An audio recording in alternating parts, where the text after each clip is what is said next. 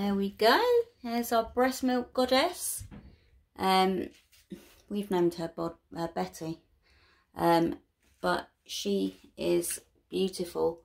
And your breast milk will get crushed, dried and preserved, mixed with a medium and added into the artwork itself, which we will show you a short little clip of that going in. This one's on canvas. It's not resin, so it's painted. And there we go. Absolutely love these.